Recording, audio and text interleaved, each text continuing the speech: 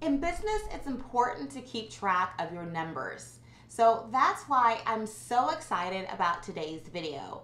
In today's video, I'm going to show you how to create a dashboard within Make.com and AITable that's going to help you track all of your business KPIs.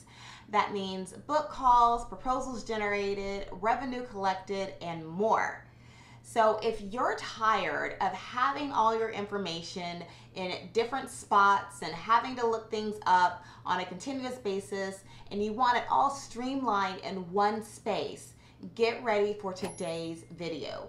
I'll walk you through step by step how to actually set up your AITable to actually build the dashboard and what scenarios you need to build within Make in order to get that to work automatically and show up on your dashboard. So if you're ready, let's go ahead and get into today's video. Let's begin by looking at the dashboard itself. Everybody's business is going to be different by what they are actually going to put on the dashboard. This specific dashboard is basically like a sales dashboard that has meetings booked, deals closed, cash collected, all that good stuff here. So all of this here is sample data. Even though you're looking at it, it may not make sense. Just to let you know, this is just a sample data. But you can put in whatever data that's important for your business. So maybe you want to actually monitor your social media growth. Maybe you want to monitor how many people are coming to your website. Whatever it may be, your variables are going to be different. But coming in here with AITable, you have to build out some things on the back end. The actual automations themselves within Make are not that difficult. It's just that there is a lot of back end building. So within Make, I have 5 different scenarios here, and I am basically starting with a booked calls automation. And so this booked calls automation is going to reflect in the company dashboard here within the meetings booked. And this is simply just taking your call scheduler, whether that be Calendly or Zoom or whatever, and actually triggering it once a call is booked on your calendar. I specifically use Moxie for my CRM, and so that's how I'm starting the actual trigger. I will show you basically, we're just gonna watch. So we're gonna watch and wait for a book call. Once a book call comes through, it goes directly to a record within AITable. And the record it goes to here in AITable are the meetings booked data sheet. So as you can see, there are 3 meetings here that I've been testing out, and this is going to in turn show up on the company dashboard, okay? So the next step after you get your meetings booked is basically you want to know what the outcome of the call was. So did you send a proposal? Was it not a great fit? Did the person not even show up to the call? So this is why you go into Make and you are going to the second part of the dashboard, which is actually figuring out like what's happening with the person that you talk to. So we're basically using a webhook. This webhook is actually coming from a form within AITable. So within AITable, you can't just use the module on Make that says watch a form. You're going to have to go through and trigger an automation within AITable. And I've created a video about that. I will go ahead and put that up here somewhere so you can follow along with figuring out how to actually create automations from within AITable. But moving on, we are going to the call outcome form, and this is what shows up once you fill out the form, okay?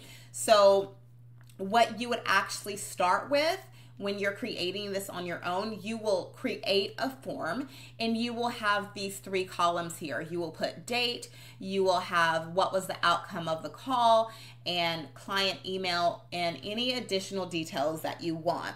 So basically, I'm just looking at these right here for my information that I'm putting on my dashboard, but I have the 3 options here: proposal sent, not a fit, and a no-show. After you create this form with the 3 columns or however many columns you want, what you will do is you will come over here and you will create a form.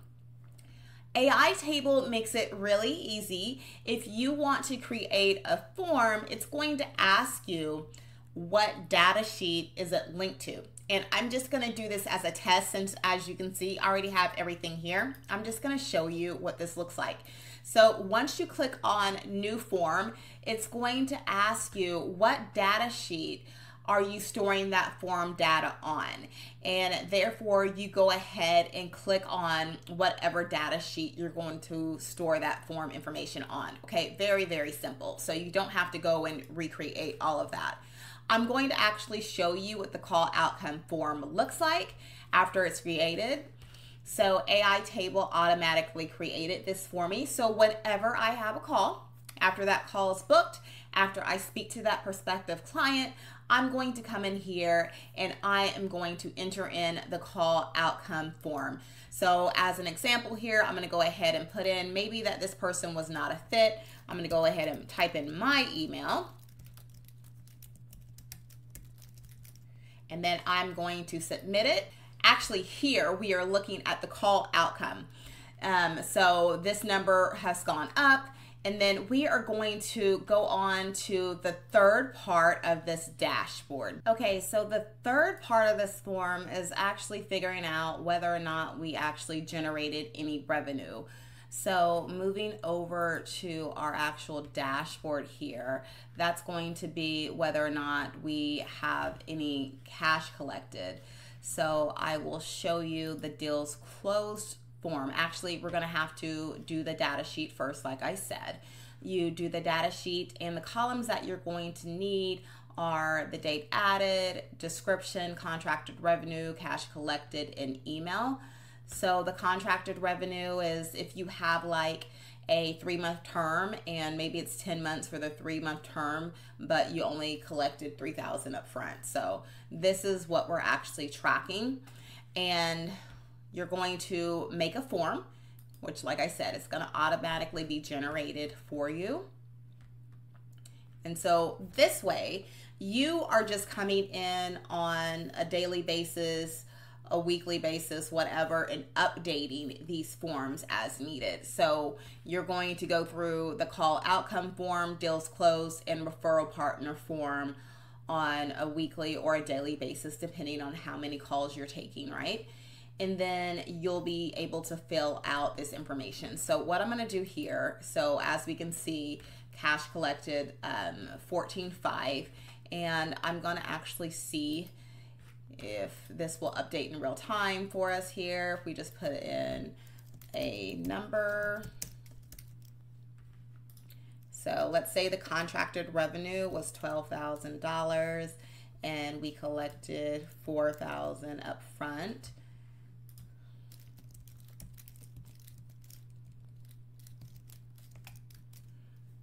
So we're going to submit that, and then as you can see, we come over here and we have cash collected has gone up by $4,000. Deals closed has gone up by 1. Okay, so this last one here on the client dashboard is going to be the referral partners. And if you hadn't noticed by now, we have basically a trend of webhooks, optional sleep, and then creating a record. That's basically what all of these scenarios are doing here in the dashboard. Like I said, it's not a lot of back-end technical stuff that you have to do and make, but there is a lot of technical stuff trying to figure out the whole automation from AITable, sending that information to make, and also designing this dashboard and creating the data sheets and also the form. So there are a lot of steps within here. So I'll show you how to actually pull up the widgets to actually make different things here in just a minute, but I just wanted to go back here briefly and show you. So this is just referral partners. It's going to be the webhooks. This is how to sleep and create a record. And as far as my referral partner forms, very simple. I have the date added, name, description, and email. And the description here is just basically saying what kind of product or service that this person is going to refer to other people. And this just gives me a generalized idea here on the company dashboard. I have it set up so I have referral partners by service. So if I hover over there, so I can see that I've got 2 referral partners for chatbots and 1 referral partner for LinkedIn lead gen. And then total referral partners altogether is 3, okay? Lastly, over here, this is a Google Analytics webhook. And so this is basically pulling information from Google Analytics. So you can get as detailed or not as detailed as you want, but basically I have my 28-day new active users. And this particular metric is not going to be pulled in day to day. I would probably run this once per month, and I'll just show you. This here is basically the same thing. So you are triggering from the actual source. So this is Google Analytics generating a report into AITable, creating that record. And what you can see with Google Analytics, there are so many things that you can actually trigger for. If you are running Google Ads, you can most definitely do that. If you're just using Google Analytics just to use the analytics side and not run ads, you can pull different metrics here. So like your view count, your the page views, all kinds of stuff. So it's completely up to you what you want to do for your business as far as what you want to track, but that can be put over here within your dashboard. Okay, so after you get all of your data sheets, all of your forms, and all of your make triggers to actually get that information, to get those metrics over to AITable, it's creating the dashboard. So you can just go ahead and actually add in, you're just going to create a new dashboard, okay? And that new dashboard is just going to be blank, as you can see, completely blank. And what you would do here is you would start adding in your widgets and connecting your data from Make, okay? So adding in a new widget, you can just click here and it gives you options of what kind of widgets you would want to put in. And so I used a lot of summary and I used a couple charts. The summary is basically going to just put in numbers and it's going to ask you what data sheet you want to link it to. So this part gets really easy. It gets pretty fun where you can start visualizing your numbers and everything. So you can select a data sheet and you can put that in, and then we'll just go ahead and say we're going to do referral partners. And as you can see, it already has information from that data sheet, and so that's pulling in that number here. And with all the widgets, you have the option of reconfiguring the widgets or configuring them to whatever you want. So you can change that number, you can change the name, you can change the color. So if you wanted a particular color, you could do that.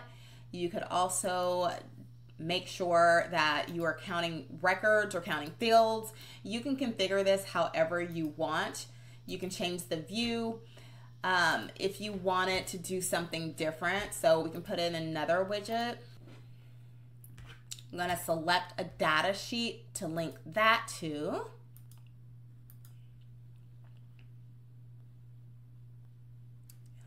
See how I did the call outcome. Okay. So this is a chart. As you can see, this information here is not really legible. You know, we have dates, but this isn't necessarily saying what's happening here because we don't know what this is, right? So we go in here and we configure this widget and we can have it grouped by what was the outcome of the call, right? So we can say, I don't like the date. There we go. So we can group the X, Y axis and we can figure out how this all comes together. I like it this way. It makes it easier to read. You just hover over it and you see, okay, I've sent 12 proposals, 5 people that I talked to weren't a fit, and 3 people no-showed. And from here, you can go down and you can have more settings. You can change these theme colors to make this more of your brand.